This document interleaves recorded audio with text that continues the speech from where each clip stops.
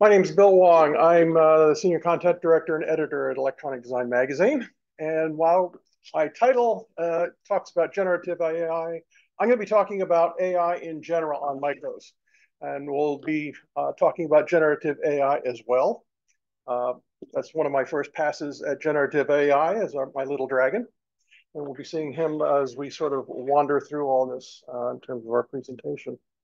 And okay, there we go. So as I mentioned, I'm going to be talking about how we can run these kinds of things on microcontrollers. Now, at this point, just about everything is a microprocessor and so on. And in terms of embedded systems from electronic design, we talk about everything from these little 2x2 millimeter microchips all the way up to, say, things that are going to be running X-ray machines and things like that. At the opposite end of the spectrum, we have the stuff that's, the larger enterprise servers, cloud servers, things like that, where we're talking about thousands of processors, usually gobbling up kilowatts, oftentimes per board. So there's a lot of stuff that's going on in between. We'll talk a little bit about, what kind of tasks can be addressed at the microcontroller end and why that's changing as we're going along. And finally, we'll talk about a little bit why it's so hard to put AI on the edge. And that's usually the terminology we use for those types of things that are going to be mobile or dedicated devices like clocks and refrigerators and things of that nature. So what I wanted to first do is contrast something that a lot of engineers tend to be familiar with. A lot of them are not necessarily familiar with artificial intelligence. It's relatively new. It's actually something that's been around for decades, but it's become more practical and more popular now for a variety of reasons, which we'll get into. Now, if you want to take a look at something like a fast Fourier transform, that's a tool that engineers have been using for a very long time. The thing is, while we get taught on how it winds up being used and so on, for the most part, when we're actually using them, we're looking at it as if it's a black box. We're going to be putting something in this way. We know what's going to be coming out the other end, and it's going to be a useful tool that we can put into our applications. That's essentially the same kind of thing that the majority of people are doing with machine learning at this point.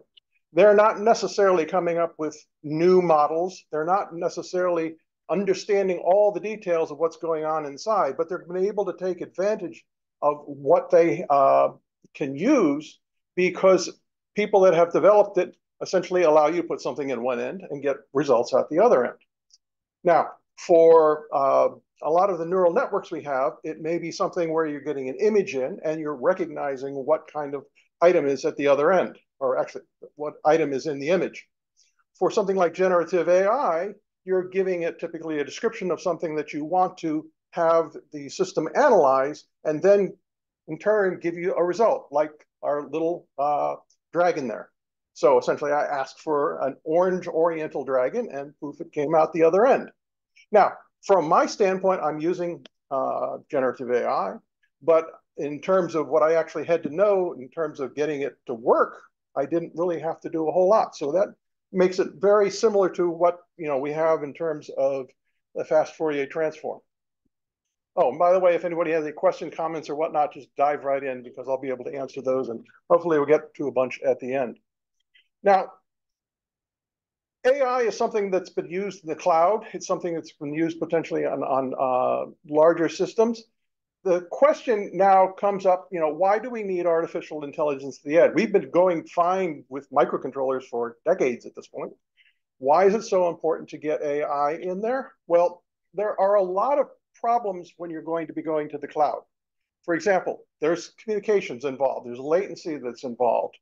Likewise, if you're going to be moving stuff through a communications channel, that's someplace where somebody else can intervene and potentially grab that information. You may not want that to happen. And there are a lot of useful things that AI can do. For example, it may be able to recognize that you are a person that's coming into a particular room and you have a door that's there, but you only want to open the door when the person is actually coming towards the door as opposed to moving off to the side. Now, there's a lot of other ways to get around that in terms of using radar and other things, But in terms of being able to recognize somebody, that's something where AI comes into play. Okay. Now, some of the things I sort of mentioned some in terms of object recognition. Here's a bunch of them. And if you like V, like I do, it's a neat movie, but I happen to use it here a lot. A lot of these things can be done with very, very low-end microcontrollers, like we're going to be getting into. Some of the things are going to be potentially more difficult. You need more processing power and more memory and so on. Now, the challenges are significant. The amount of performance that's required for some applications like image recognition or trying to recognize movement and things in a video is going to be significantly more challenging than, say, taking a look at a motor to see whether its vibration is going to indicate that it's going to be breaking down in the next month. So designers have to balance how much power they have available to them and what type of computational unit you're going to have, how much storage is going to be involved, because a lot of these AI models take up a significant amount of storage, especially compared to applications that were normally used in the past. So let's get down into why it's so challenging to talk about artificial intelligence at the edge. And this is one of the reasons. AI is this big term that everybody likes to talk about, but you actually have to get down into the details as to what kind of AI implementation that you're going to be talking about. And these are only the ones that are strictly talking about neural networks, which have become very popular. In the past, when I was actually starting out with doing AI work, we had something called expert systems. They're rule-based systems, and they're still around. They're still very valuable. The challenge with those was always in terms of the training. Typically with those, you would explicitly make the rules, and then you'd have a program which actually would use those rules, and then you would essentially see something that would respond based upon those rules as opposed to a particular process that you may have programmed in your application.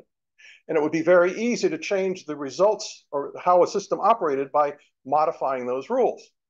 The problem is that the person that had to put those rules in had to know a lot about what was going on. And making the modifications was a challenge. Now, with the neural networks that we have, the training that is actually being done is something that is based upon the model that you have. And then essentially you give it a bunch of examples. And then you say, okay, this is a good example of what I want, and this is a bad example. Or it may be more specific. Here is a cat, here is a dog. I'd like you to be able to identify those things, and I'll give you a whole bunch of pieces to locate, or not locate, but to observe, and I'll tell you which one is the case. Now, the big difference between the neural networks and the rule-based systems is the rule-based systems were very explicit in terms of a binary input and output. With neural networks, we're talking about percentages. When it gives you a result, it's usually a probability that, okay, I'm 90% sure that this is this kind of dog as opposed to this kind of dog. And it's not usually 100% or even close to that, but it's usually good enough for what kind of application that you want to have. It's one of the reasons why AI for things like self-driving cars are typically going to be backed up by other systems. Raw radar, for example, say, I'm not going to come in more than 5 feet from something else, because even though I can't tell what it is, I know I don't want to run over something. The other part, which is actually the title and which everybody has been talking about these days, is generative AI. While it's, again, part of AI, the way those transformers work for generative AI is a bit different than the way the various neural networks are operating. Now, here's the other challenge that you have when you're going to be dealing with trying to figure out what you're going to be putting into these microcontrollers. And that is, which one of these approaches and which one of the models within that approach is actually going to be one that I can, A, get useful results out, B, have something that can actually run on the machine that I'm looking at, and C, whether or not it's going to be something that's going to be accurate and useful to make my particular application more than just an experiment. So that's part of the challenges. The different kinds of neural networks, CNNs, for example, are ones that are oftentimes used to identify objects within an image, for example. The recurrent neural networks are ones that are often used with data streams. For example, when you're taking a look at voice recognition, for example. Trying to figure out which one of these are and which models that are specifically going to be useful to you is a challenge in and of itself, and you could probably use an expert system, and you probably can use something like ChatGPT to narrow down the focus of what you can actually run on the micros that you're looking at. So this is some of the things that I mentioned with respect to neural networks. These are the kinds of functions that are readily available, and a lot of these are now being employed or deployed with micro-based solutions. So microcontrollers, the Cortex-Ms, for example, that are at the bottom end these days, a lot of these functions are doable. Now, you still have the question of, what are we talking about in terms of something like anomaly detection? If we're trying to look at anomaly of, say, just a motor and how it's rotating and what may be going on, that could be something that's very simple. If you're trying to look for anomaly detection on a network system with thousands of inputs that are coming in at gigabit speeds, and you're trying to track down anomalies within the data that's coming through to potentially look for, say, attacks on a system, that's potentially going to be something that's a lot harder to implement on something like our microcontrollers that we're talking about on the edge. So, generative AI, just a quick query. How many people have tried using generative AI, ChatGPT, asking questions or making things? Okay, excellent. The majority of you have done that.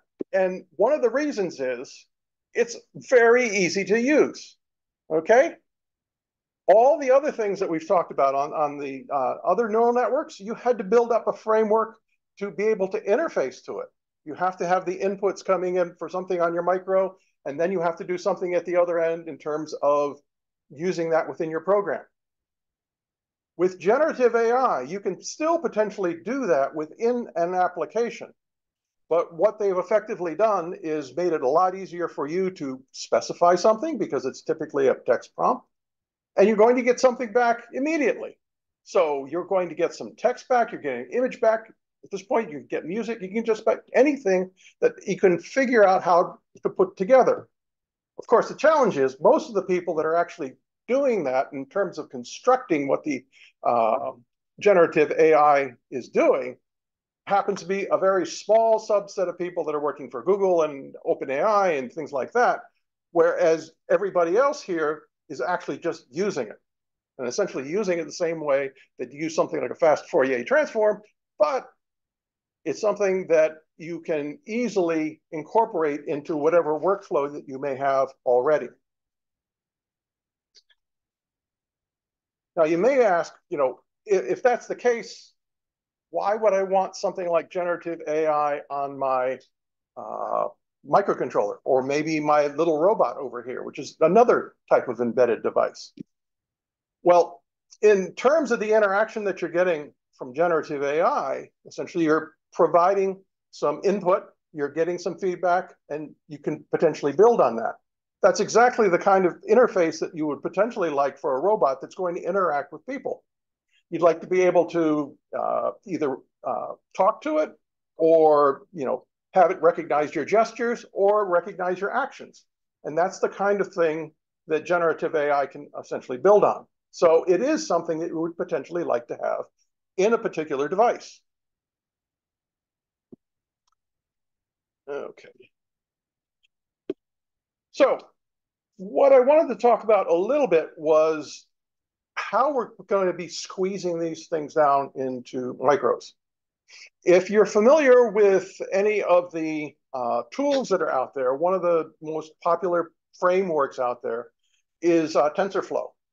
And that has been primarily used for the conventional neural networks, for identification of things.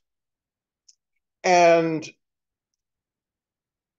if you take a large model, if you have something like an x86 processor with a couple of gigabytes of memory and storage and things like that, you can easily run something on there.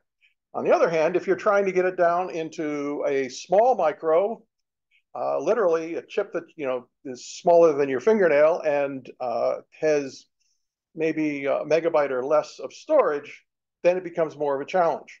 And that's where you have to start looking at the trade-offs. There is a term out there called tiny ML. It is really just a term, a description. It's not as if it is a particular version of TensorFlow. On the other hand, TensorFlow Lite is essentially that scaled down version. The idea being that if you have a particular model, that you can somehow squeeze that down into something that's going to be a little bit easier to fit. And then you have to figure out on what the trade-offs are going to be. Now we get into some of the details in terms of the hardware. This is another reason why it's going to be challenging trying to figure out how you're going to squeeze something down into a micro, because there are essentially a variety of ways that you can actually accelerate and utilize machine learning models. Microcontrollers, which we were talking about, are the mainstay. And it is possible now to run some models on microcontrollers that exist that have no AI acceleration at all. And that's because it is possible to limit both the inputs and the functionality that you're trying to use. The thing is that we usually want to make things that are going to be bigger and faster. And that's where some of these other things come into play.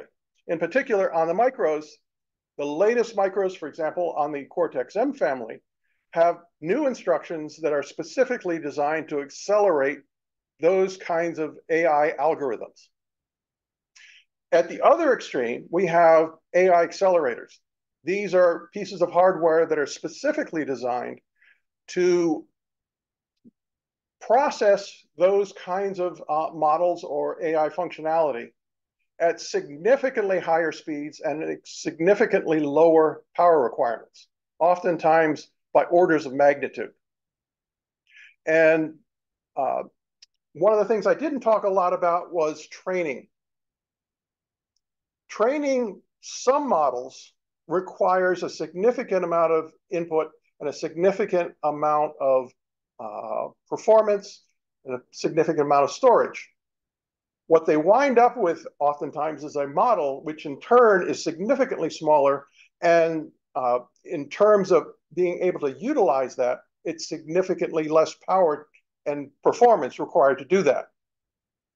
So that's one of the reasons why you'll see large servers with GPUs or even AI accelerators in the cloud doing training on essentially thousands, millions, or even trillions of pieces of input. Once those things get processed, moving them down into something that can actually be used on a particular device becomes significantly easier. But still, having some level of acceleration will improve how well those things can be implemented in a particular device. So in between, we have GPUs, which I had mentioned. There's a significant company out there called NVIDIA, who essentially built their AI solution on GPUs. Field programmable gate arrays, FPGAs. These are essentially logic that you can use that is completely programmable. And essentially, you can come up with a logic diagram, have it implemented in there, and away it goes. Now, each one of these things has pluses and minuses. On the AI accelerator side, they're great if you know exactly what you're going to do. But if you're going to be changing the algorithms, you could potentially be out of luck. In particular, that's what's happening with generative AI. The approach that the tools have been optimized for, at least initially in this space, we're going after the neural networks like CNNs. So you may have a particular device that works great with a CNN, don't necessarily work as well with an RNN, or definitely won't work with a generative AI piece. FPGAs allow you to reconfigure things, but there's a significant overhead. That one logic gate in your diagram may look simple, but it may actually take multiple gates, multiple routing pieces to actually make that work. So they're very inefficient in terms of comparing them to a dedicated device that would implement that same functionality. But they're very fast compared to a programmable piece, like something like, say, a GPU or even a CPU. So you have to figure out what the trade-off is in there. Another part is that when you're dealing with AI models, one of the things that you'll always hear people talking about are weights. And what happens in the neural network is at each one of the little nodes, there is information that you are essentially saving in that area. And that's essentially encoded with a numeric value, which is called a weight. As the information is coming in, as it's going through these networks, there's a lot of matrix operations that are going on to take those weights and those inputs to essentially map them as they're going along, so that once you get out the other end, you have a result that says, oh, it's going to be a dog, it's going to be 98%, based upon how well all those weights say that it was going to match.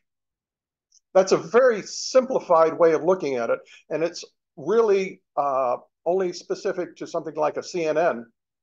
But in general, that's going to be the case.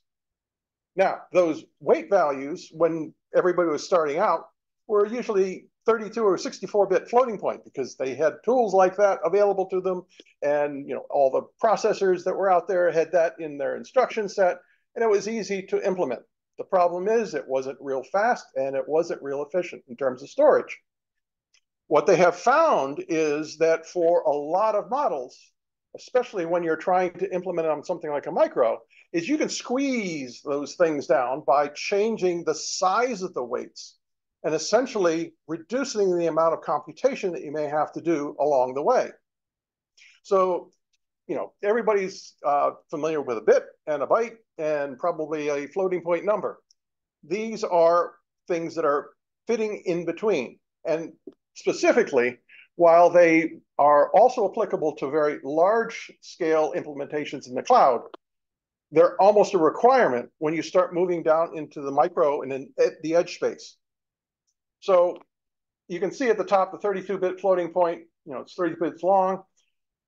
I mentioned, a change in terms of the other floating point formats that are available here. Part of it is, what are you trying to gain in terms of the trade-off in squeezing these things down? Are you looking for more accuracy, okay, and more precision, or are you looking for a wider range? Oftentimes, you're looking at more of a wider range. It is also possible to use integers instead of floating point. And likewise, the size of these things can be squeezed down. You will find that these days, especially on the edge, int 8, which is actually just a usual byte, is actually one of the popular ones that they provide in terms of performance metrics. But in terms of implementation, they actually squeeze it down to an int 4 or even a Boolean. Okay, so we're going to quickly go through some more details of what's going on. I have to move faster because otherwise I'm going to run out of time. And I wanted to take some questions.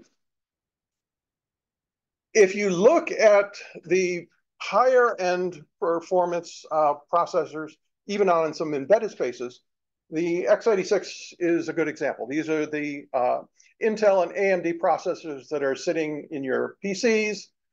They're used in a lot of embedded spaces. But what they've been doing is they've been enhancing the instruction sets for these things.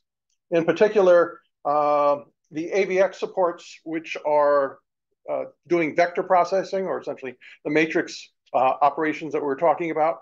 Those have been there in the past, but now they've been optimized for dealing with those smaller floating point and integer values that we were looking at before. In addition to that, there's oftentimes specific hardware accelerators that have been put together with these. The Ryzen AI is another example of those, but there essentially is more of an adjunct to what the main processor happens to be utilizing. And you're going to see that as a very common solution. Standard micro architecture of some sort, an AI accelerator that's going to be sitting off to the side, and data is going to be handed off and exchanged with the main processor. So that's actually one of the other things that a lot of people don't necessarily understand, and I think most of you do. If you are utilizing AI in an application, that's a subset of what the application actually is. The AI may be used to present what graphics you have on there, but a conventional program is being used to actually put those graphics up onto the machine. It's the same thing that's actually going to be looking at all the key presses you're doing, all the other inputs. But there's no such thing right now as an AI program that's just an AI system that is running the kinds of models that we're talking about, either in generative AI or whatever. Okay. I mentioned the Cortex-M before. The Helium instructions are the ones that have enhanced that platform.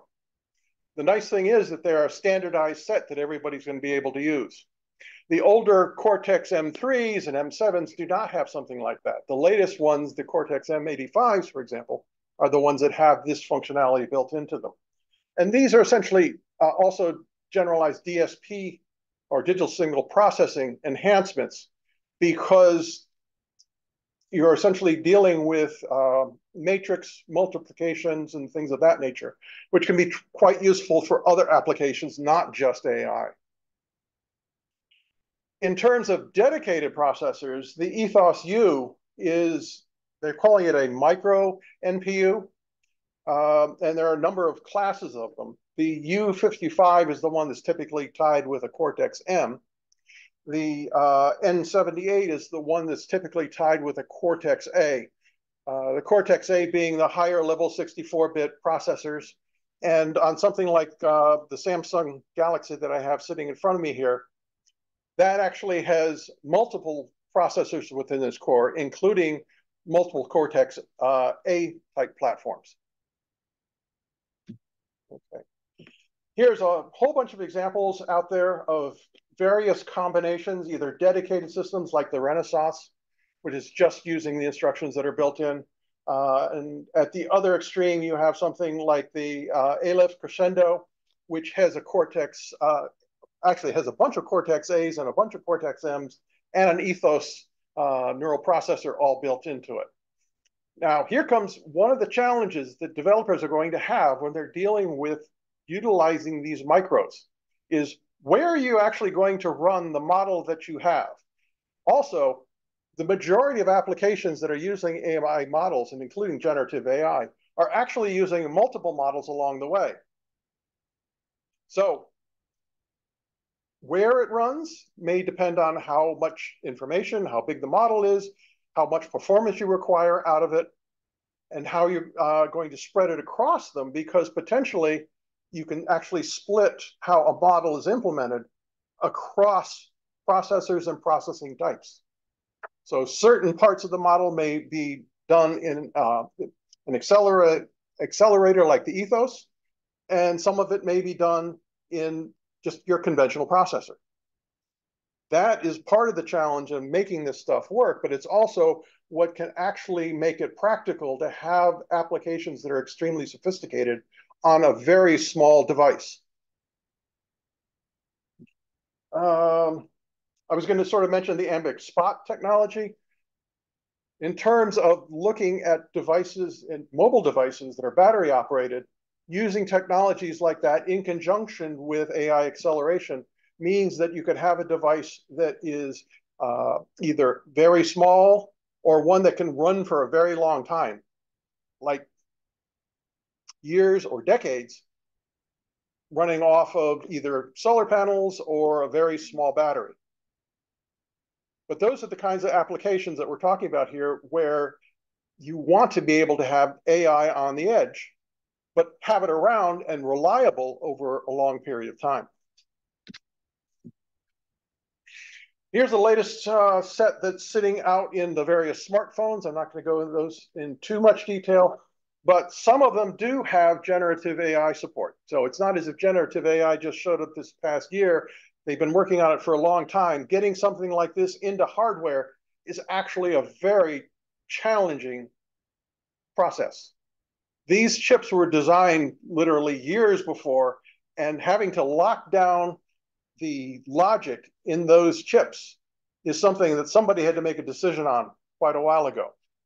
And as we mentioned before, some of these platforms have been able to support conventional neural networks and CNNs to do some identification. But to do the generative AI support that they've been looking at is something that those things couldn't do very well. You'll notice that in the advertisements, looking at the latest features, for example, on Samsung, you can circle an image that has something in it. It can then go and find something very similar to that. That is a functionality that is not being pushed back to the smartphones in the Samsung line that are much older. They simply can't do that. They don't have the space. Even if you wanted to circle it and wait, 15 minutes for it to happen, it wouldn't fit in that time frame because of the level of acceleration that's involved with those enhanced devices. Let's see. And you can see that, in terms of the specifications, we're talking about billions of parameters. Those are essentially those inputs that are associated with what this is going on. And it's all being done in the device as opposed to being shipped to the cloud. It's also the reason why when we're talking about utilizing generative AI in the cloud, that it's significant because we're talking about trillions of inputs.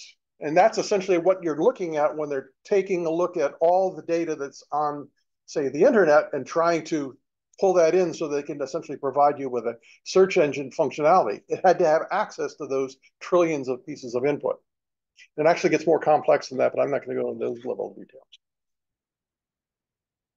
I mentioned NVIDIA before. They are obviously providing these high-end GPUs for the cloud. They run kilowatts in terms of performance. But at the other end of the spectrum, they have their Jetson family. Usually high-performance chips compared to a lot of other platforms out there. They're more akin to what you'd find in high-performance smartphones, but significantly bigger than, say, that little 2x2 Cortex-M micro that I was talking about before. One of the other challenges you have in terms of dealing with these is the software. In terms of what NVIDIA has been doing, in terms of building up the software that runs from these Jetson lines all the way up to the H100s, they have essentially a compatible family so that you can essentially build your models arbitrarily, then try to figure out how you can force fit them down to the spot that you want and how optimized you may want to make it. Typically, with a Jetson, you're going to have one of these things. It's going to be sitting off in a dedicated space. With the H100s, they're going to be in clouds, and you're pretty sure you're going to have racks of these things with hundreds of them. One's designed for communicating and sharing things. The other one's designed to be a standalone device. Intel, AMD also have some of their tools along the way. The types of implementations oftentimes vary. The Jetson is actually a general SoC, which has a lot of AI acceleration tacked into it.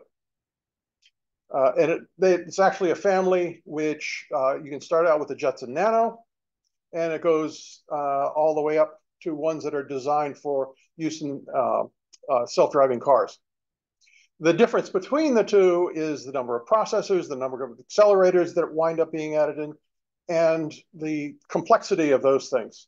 At the one extreme, you have something that is going to be able to run very large neural networks that can effectively take, say, 8 or 16 video streams in, do identification and everything in real time, and essentially be used for something like a surveillance system to recognize what's wandering through. Is it one person? Is it two person? Is it a particular person? Is it a dog or whatever?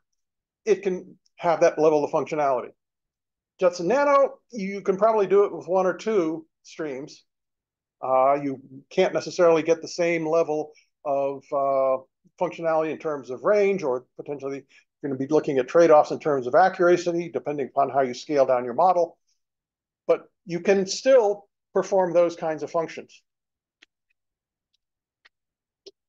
On the FPGA side, as I mentioned before, FPGAs, you can take a logic diagram, drop it in, and it's going to implement it. That works well for a lot of things, but in terms of taking an AI model or an implementation that can be loaded with an AI model, the implementation compared to other approaches is not necessarily going to be as efficient. So if you want to do a lot of AI processing with an FPGA, one of the things that you oftentimes turn to, something called hard logic. That's essentially the same kind of logic that all the other micros are in. That's not going to change in any fashion. It's going to do a specific function. There are 2 ways that FPGAs have been utilized to take advantage of hard logic. One is dedicated processors. So, for example, if you want a bank of Cortex-A processors, there's a version of the various FPGAs out there that have that in them. They also have typically DSP blocks, which are much more efficient than implementing the DSP functionality in the raw FPGA logic. What they've done with the AI support is essentially enhanced or replaced or added to those DSP blocks so that the logic you're doing in terms of the customization can then take advantage of that hard logic, which is now faster and more compact and more power efficient. The trade-off is, of course, how many of these do you need, how are you going to implement it, and so on, but that's up to a designer that has to contend with them. Now we're going to get into some of the dedicated pieces of hardware. And Intel has a number of them. The Gaudi 3 is an interesting one. And you'll see that the architecture looks a lot like a GPU does. Essentially, they have some specialized processors, and they try to replicate them as much as they can. And that's because, you know, as we're looking at these various models, and you're looking at the layers and the kinds of operations that are being done, it's essentially the same kind of thing being done over and over and over again. You just need to be able to do a lot of that in parallel. And that's what these things implement. The trick is why they have, you know, larger tensor processor type things is the actual operations and so on that are going to be done in that space are ones that can be potentially programmatically optimized. And they do essentially have that capability. It's not as if you're going to take a model and just sort of drop it onto this platform. Now, functionally, that's what you're going to be doing. But it winds up being compiled essentially down. And the big difference between what we went through in the past, where everybody was using assemblers and essentially having direct access to the system, we're doing more what is happening with things like GPUs and so on, where you have a much higher level definition of what's going to be dropped in there. Compiler is actually going to then implement that down into the instructions or the other connections that are involved within the accelerator. And you're not going to see any of that. Okay. Here's another one, Halo. They have 2 versions out. And the second one is targeting vision processing in specific. And you can see in terms of performance, you know, there's a significant difference. Also, I didn't put the actual wattage down for the Halo 15, but it is higher. On the other hand, in terms of performance per power, it's an improvement. And essentially, it can wind up handling, you know, the data streams This will actually handle multiple data streams on the order of what something like the NVIDIA Jetson can handle, but it's going to be significantly more power efficient. And in terms of actual size, it's also significantly smaller. So from a designer's perspective, could I just take a standard off-the-shelf Cortex-A or Cortex-M micro, pair it with one of these accelerators as a separate chip, pop it on my solution, and have something that's smaller, faster, and more functionality than I would if I took something like a Jetson? It's a hard trade-off to make, but it is possible. BrainChip is one that I was going to bring up because one of the things that it can do, and part of it is because of the models and things that we're talking about, is it can do some incremental learning after the fact. When we're talking about things like CNNs, typically those things are trained once. If you want to improve them, you give additional training material, you do that in the cloud, you generate a new model, and you take that whole model and you download it to the device, which is fine if you want to have incremental device upgrades and things of that nature. However, if you want the device to actually improve in some fashion, and you have some way of indicating whether or not new input is going to be better or worse, you can incrementally improve a particular device's implementation. Doing that in hardware, if you haven't planned on it, is going to be hard. They, on the other hand, have incorporated that into their particular design. It is also much more of a standalone device if you want, because it does have additional SoC performance type built into it. But that's not necessarily a requirement. This could be used, the SoC portion could be used as a traffic cop to tie it into another host that you may have. Google's TPU is another interesting piece, and it's obviously one that they've been utilizing internally. This is the low-end TPU as opposed to the higher one that they've been utilizing in their cloud performance. The thing is that this is essentially targeted at more standalone environments. You're not going to be seeing a lot of TPUs of this caliber tied together on a system. It's typically going to be a more standalone embedded device. And you can see that in terms of specifications, I put a number of tops, and the fact that it is essentially an int8 based solution. Again, those are trade-offs that you're going to have to worry about in terms of your models and so on, as to what kinds of things you're going to be processing and what type of accuracy you're going to be getting based upon how you've managed to recompile and optimize your model. Qualcomm's AI accelerator, just more of an example of how you can see these things implemented. The same chip or set of chips is either showing up on a little M.2 device. This is the same format as the flash drives that are embedded in most of the systems these days, definitely in terms of laptops. And they're, size of a postage stamp if you want to look at it that way. All the way up to standard plug-in cards for a processor.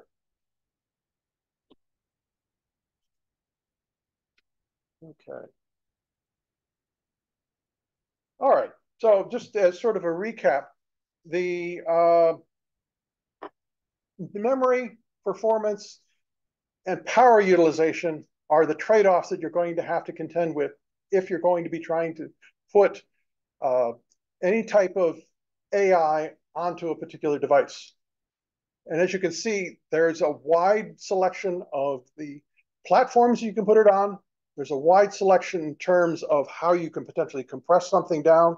And there's a wide variety of the kinds of areas, models or whatnot, whether it's CNN, generative AI, that you have to choose from. You're going to have to figure out how you're going to utilize these things in whatever application that you're going to be putting together. And you also have to consider how many of those models, different kinds of models, that you may be utilizing along the way. So for example, if you have a camera that's being used in a car, one of the things it's potentially going to want to do is identify a particular objects. So you can have essentially a model which is going to identify objects that are out there. You have another model that's been trained. Once you've isolated that particular model, what is that particular thing that's out there? So there you're at least using two models. You may have also used the model to enhance the image or either of the images once you've isolated it. So you can potentially start seeing how you have multiple models within a piece of hardware that you're going to have to be running either in parallel or sequentially to get a particular job done. And that becomes quite challenging. Let's see. Okay. So as I mentioned, there are a number of ways to do the optimization to get whatever model you have to work on a platform that has got either less power or less performance than where you actually tested it out. And most people, when they're actually developing something, will typically work on a higher performance platform so they can get their algorithm down, they can make sure that everything works, and then they have to sort of figure out how they're going to squeeze this thing down into a smaller platform. And then they have to work on what kind of trade-offs are going to be involved, because it may be possible to get it down to something that's just using some enhanced instructions, or you may have to have multiple processors and some NPUs built into it and so on to actually make it practical. So large language models, these are the ones on the cloud that have trillions or even more. This is the reason why you have this, giant building that's going to be sucking down more power than a small town just to run models. The thing is that it's typically either working on very large pieces of data or very large problems or lots of input or lots of users. So for example, the systems that are supporting something like ChatGPT are supporting lots of users. On the other hand, when we're dealing with embedded systems, we're typically dealing with one user or one particular application. And we have what is called small language models, which are really nothing more than large language models squished down in some fashion. And how they're squished down is typically by reducing the number of inputs and things of that nature so that you actually have it down to a practical limit. The challenge is trying to figure out what that limit is. In other words, can I go down to 10? Probably not. 1 million at this point is the order of magnitude that most embedded systems are looking at. You may be able to get it down into the tens of thousands. It's going to be very application dependent. And I think that's actually an interesting area of research at this point in time, is to how far down can you actually make one of these things practical. It also depends upon what the actual operation is. Are you trying to generate music, for example? Are you trying to generate more images? Are you trying to generate feedback? Are you trying to generate plans? You can use ChatGPT or other systems like that to say, okay, here's some programming code. I'm going to give you some, rewrite it or check for bugs or do any one of the other things. That's a useful task. Is it something that you could do on an embedded device? Probably. How well can you do it? That's going to be a challenge. Is there a particular application that you can think of that's going to be able to do the same kind of process, but going to be something that's definitely more applicable to an embedded space? Probably. But again, trying to figure out what those things are, where they're going to fit, is actually going to be an interesting challenge in and of itself. So with that, I'm going to wrap up and see if anybody has any questions. We have just a few minutes, but let's start down here. One of the big technologies that, or breakthroughs in generative AI was memory. And I was wondering if there's any similar or equivalent technology breakthrough that's being waited for microprocessors.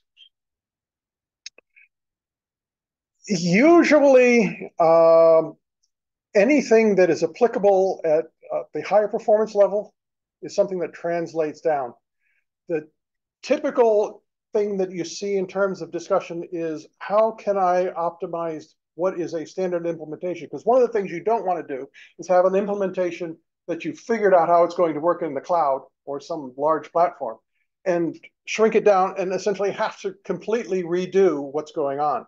So most of the work is being done in terms of on the hardware, what's going to be the platform that's going to give you the most bang for the buck.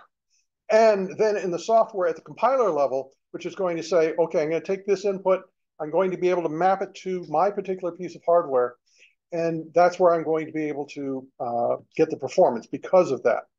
I guess my question was more about is there any technology or future technology that would be considered a breakthrough in the microprocessor space, say better or more efficient memory usage or more efficient use of electricity or some type of technology that would better complement or improve in an exponential Unfortunately, I don't think that there's anything that has or will be exclusive to the low end.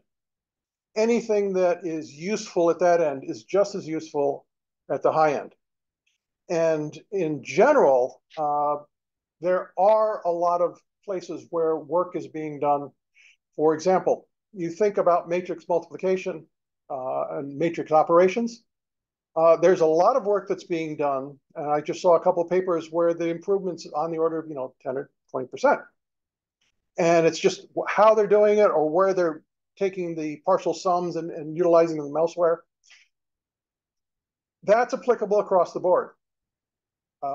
Even in the programmatic side, if you just have no hardware acceleration, that's going to be an improvement in that area. We're seeing a good bit of optimizations along the way, and this you've seen from outfits like NVIDIA, where you see maybe a doubling or an order of magnitude performance increase over a period of a year, simply because they've optimized their compilers. There's a lot that we don't know, and a lot that's being enhanced along the way. So there's nothing specifically in terms of storage or an algorithm or something like that that's typically going to make a difference that's going to be unique just to the embedded space.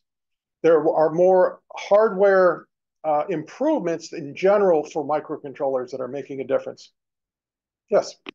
So describe the spectrum of devices. Less expensive, more expensive, less capability. From a software developer's point, if I was looking towards the lower cost end of the spectrum, and I was agnostic about the device, whether it's an SoC or an SoC or just like a microcontroller with an external accelerator, I would take a step back and ask the question, what have you seen in the tools for development that makes that job easier, faster, or quicker? At this point in time, I would say every company that has a microcontroller out there has an AI aspect to it. And if we're talking at this point about the neural networks, CNNs and things like that, the tool sets that those things are providing are very functional and relatively easy to use. They are also using essentially the inputs from those standard models out there. So if you take something you developed in TensorFlow or PyTorch or something like that, and you wanted to move it down, those models are typically something that can then be presented to those compilers.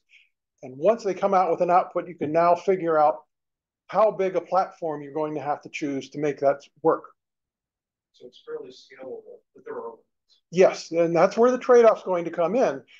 Some of it may be obvious in terms of the types of examples you're going to run. Other ones you may have to actually run it in the field to find out whether or not the accuracy and precision and whatnot of your model is going to be good enough for the application that you want. So I can take one more. Yes. Are there any fun or practical projects that you would recommend experimenting with where for specific dev or specific specific SDKs or something that exists out there that would be a good starting place? If you go to electronic design, there's some kit close-up videos that I've done, and you can take a look at some of those. It is not exhaustive, but a lot's going to depend on what you think is going to be interesting. For example, there's a little device that I had taken a look at. I can't remember which company it is, but it's a little square cube that had a camera in it. And effectively, it could do image recognition. And you could essentially program that because it had a built-in SoC, a USB interface, all sorts of nice little things like that. If you're looking for something that's more general, I would suggest a Jetson Nano. It's relatively inexpensive. The tool set is very good. It's, like I mentioned, one that's scaled all the way up and down. You could effectively use your PC to do most of the development and then move it down into that. Most of the other smaller micros have development kits. And again, it's going to be, what are you trying to actually utilize in terms of input? Do you need a camera input? Do you need a network input? Do you need an analog input for talking to various sensors? Do you need an expansion board that you're going to buy some standard sensors and pop some things in there? That's where, you know, it's going to become more of a challenge trying to determine which thing you're going to want to actually pick up in the long run. Luckily, a lot of these things are relatively inexpensive. So if you buy one, you can learn something with it, and then you can move on to something else. Sure. Okay, one more. Yes, so is it possible to do the isolated system? Which common environment you can, let's say, running on a Raspberry Pi.